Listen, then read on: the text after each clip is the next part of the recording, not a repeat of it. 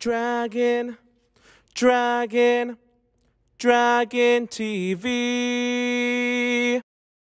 Hello Dragon TV, I am Samantha Wentland and I have the distinctive pleasure of being this week's Dragon TV anchor.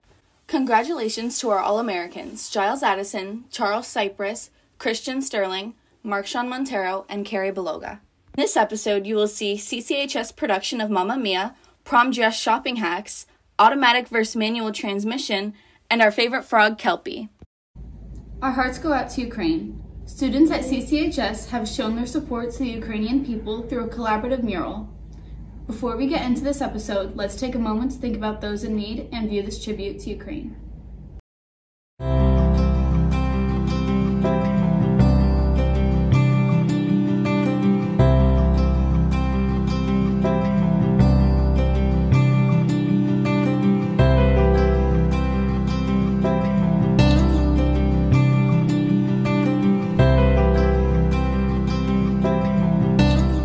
Get ready for a trip to Kalakari, Greece. Dragon TV reporter Ben has got the latest scoop on Drama Club's newest production, Mamma Mia. 2 years after the world went dark from COVID-19, the CCHS Drama Club is officially back with its production of Mamma Mia, the jukebox ABBA-inspired musical. It's no surprise the arts suffered during the pandemic. So to finally be able to perform a full-fledged musical on the CCHS stage leads to mass excitement and hype surrounding the spring show. Now being a few weeks out from the show, I decided to interview some of my fellow classmates and ask them what they miss most about performing and what they're most excited to share with the community through Mamma Mia. What did you miss most about performing in the drama club?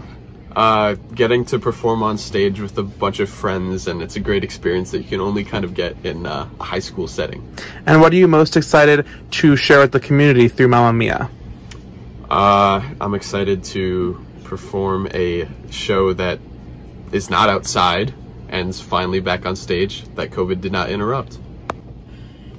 I miss the moment when the curtain drops on the final show and everybody's yelling and screaming and we're all hugging each other and crying because our seniors are going to be gone, but we get to do it again next year. I am excited to show everyone how the relationships that I have built with people backstage reflect on stage, and I'm excited for a good performance. Probably like all the rehearsals and everything, and just not necessarily performing, just learning it all with everybody else.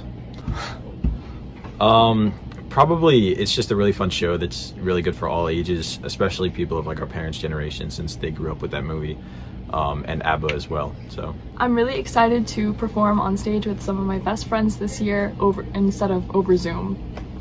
My castmates and I hope to see you at the CCHS Auditorium March 31st to April 3rd. Make sure you come to multiple performances. It's a different cast every night. See you then.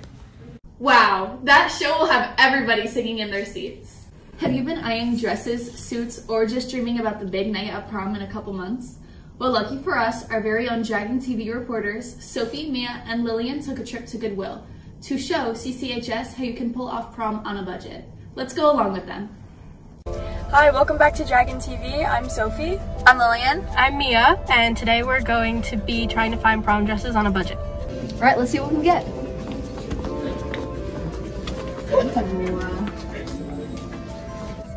Stylish, right guys? So this is our first dress. It is $9.99, and if you like long dresses, this would be one for you. Here's another very pretty option, and it's from Only a Girl Night. Very cute. Here's the second dress we found. It's from David's Bridal, and it's nice and green. $9.99 again. Pretty in pink, very 2000s, but honestly I would probably wear it. Rate my fit, 10 out of 10. Okay, here's some red options we found. This one's from David's Bridal, and they come in a bunch of different sizes. Okay. This one is also from David's Bridal. It's just a black dress, and then we also have another red option here. And the back has these open cuts, and then we have this pink one. Here's another blue dress we found. It's super pretty. The back has some really nice details, and I bet it would look really good on someone. So we have these purple heels that are size 7, and they're $9.99. And then we have these heels. These are more for like a strappy vibe if you're into that. there's also these. These are more like a kitten heel type of situation, if you like that. And if you're not a heel person like me, you can just get flats like this, and these are only $9.99. Okay guys, we're back now, and what would you guys rate that experience? Honestly, I give it like a 9 out of 10 because all the dresses were super pretty. I think the only problem people might find is not getting like the right size, but I'm sure you could get a dress tailored. Yeah.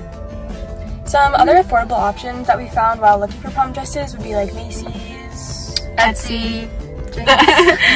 and yeah. Hope you guys enjoyed and happy prom shopping! Woo! Wow, I don't know about you guys, but I'll definitely be taking a trip to my local thrift store soon. Thank you, Sophie, Mia, and Lillian. In this next segment, Olivia and Hansel will cover the perks of driving a manual car versus an automatic car. This depends on your day-to-day travels, so let's shift right into it.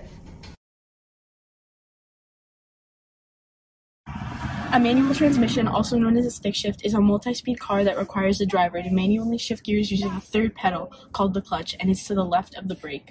Pressing down on the clutch stops power from going to the engine, so you're able to switch gears up or down.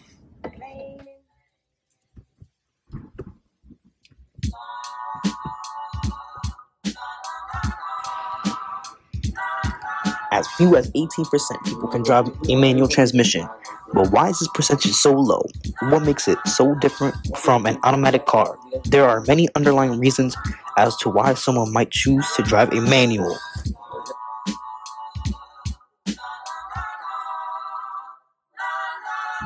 Some of the downsides to having a manual car are that they have a lower resale value, they're not as widely available, and they're not very common anymore, but they're really annoying in stop-and-go traffic because you have to go in and out of first gear. There are a lot of benefits to having a manual car, like superior acceleration, fuel efficient, usually sometimes cheaper, but definitely cheaper to service or work on yourself. You can save your brakes by downshifting, and you also have a lot more control.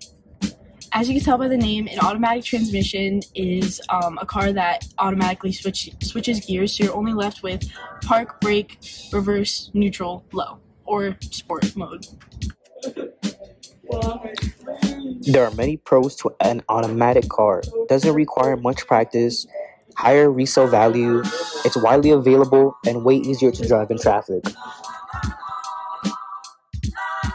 Wow, thank you Olivia and Hansel for showing us the difference between the two different types of transmissions. Who doesn't love to hear about exotic pets? Today, one of our Dragon TV reporters, Madison C., will be introducing her white Australian tree frog, Kelpie, who loves the camera. Let's see some of his best moments. Do you think this frog is real? Well, he is. This is my Australian white tree frog. His name is Kelpie G, named after this character from SpongeBob. Kelpie is almost 2 years old and he can live up to 16 years in captivity. These frogs are native to Australia and you can easily buy one from a pet store or a breeder. They are very easy to take care of once you have the proper heating and lighting set up. When he is a baby, I had to feed him once a day, but as he gets older, now I only have to feed him about once a week. Kelpie has a huge personality for such a little guy. I know Kelpie is male because he can croak. Females do not have a voice box to make this sound, so I knew it was a boy. He is very friendly and handleable. He even likes the occasional photo shoot.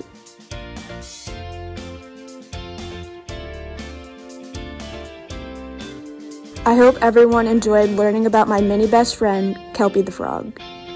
I hope you guys enjoyed meeting Kelpie the Frog. Thank you guys so much for watching episode 3 of Dragon TV, and we'll see y'all next time. Bye!